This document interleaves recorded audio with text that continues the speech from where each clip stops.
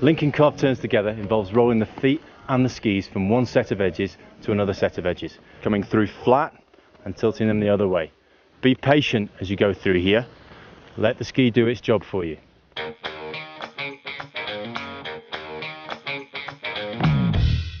When linking pure carved turns together, what you've got to make sure is that you keep it really simple. All we're doing is tilting the ski. If we do anything else like try and steer the ski too fast or turn the skis, we're going to lose that pure carved feeling. So I roll my skis from one set of edges to the other set of edges. I remain patient, I don't rush them as I roll. You know you're doing this correctly if you leave 2 clean lines in the snow. So if I rotate or steer my skis too hard, I'll lose my pure carve and give skid. So on really easy terrain with good snow, we can now link our carved turns together, thinking about rolling the skis, rolling the feet, and being patient going one turn to the next.